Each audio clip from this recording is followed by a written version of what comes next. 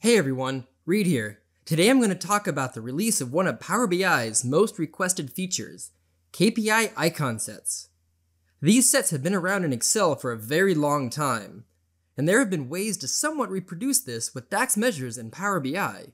However, with this month's release, they are now built in and native to the Power BI tool. So I'm going to walk you through how to add them, plus how to import custom KPI icon sets as well. So let's get started. Now, if you take a look down here at the bottom at this matrix table, you'll notice that there's a few different set of icons that I've added. You might recognize from a previous video the Doom guy face over on the right, plus those Zelda hearts that change the icon depending on the data. Now, on the very far right is what I discussed in a previous video, so if you're interested on how I did those and the measures themselves, I will link you to the article here. And it's also not far removed from that SVG sparkling that I made that I'll also link in the video references as well. And like I said, you've been able to use DAX measures for a while to create a specific measure that just returns that icon itself. And that's what we have here with these two little measures for KPIs for those Zelda hearts, plus this little image as well, or this GIF I should say, for that Doom guy face. Now notice immediately to the left, I have them built in to the average amount per unit and units here. So rather than needing a separate column for this in the matrix table, it's included here on the left.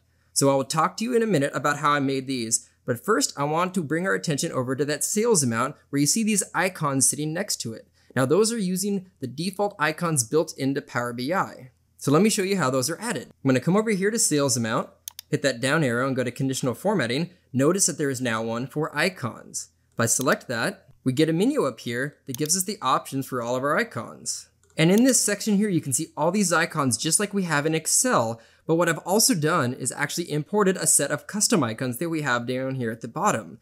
These icons are actually made because what we have by default is a red down arrow, some yellow arrows that go in the middle, down or up, and then a straight up green arrow. And I wanted to have some flexibility with these, some of the down triangles and up triangles as well that are natively just red and green. So I created a combination of every single color down here at the bottom for all of these. I was actually able to obtain the original SVG images for the icons up here. So these will be a pixel perfect match to the original icons, but just giving you more flexibility to choose between yellow, green, and red in this area.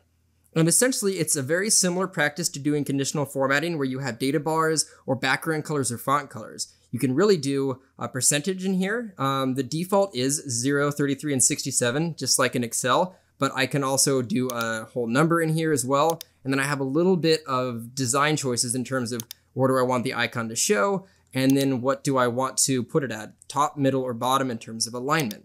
Now we do have another option as well. Rather than format by rules with icons, we also have a choice to format by field value. That means use a measure to return the result instead. Now I won't walk you through all the details of this. I have another video that, again, I will link here to show you how to do that. But this allows you to reference the measure, which is how I achieved these icons over here. That KPI for the Zelda heart and the KPI for that Doom guy face built directly into units and average amount per unit. So let me show you these measures. So if I go to units and I go to conditional formatting and icons here, notice that the field value is based on the field, the Doom guy health DAX measure that I have in here. And that simply just does a calculation in the measure itself.